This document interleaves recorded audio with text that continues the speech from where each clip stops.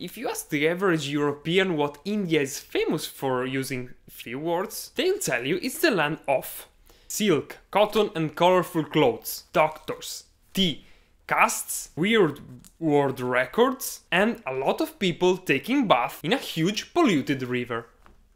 But perhaps the thing that India is most famous for is the same that made England interested in the country since the 17th century.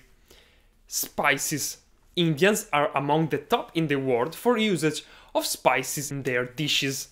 And one particular spice, curcuma longa, also known as turmeric curcumin, might be the secret for fighting Alzheimer and improving memory.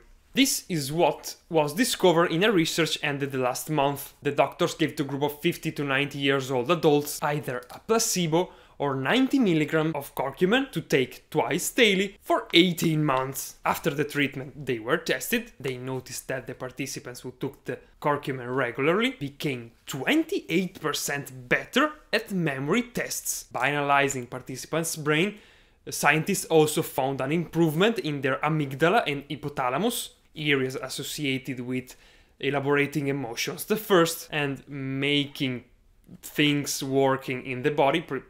Has a lot of functions the second. For these reasons, turmeric might be also of help in preventing late-age diseases like Alzheimer.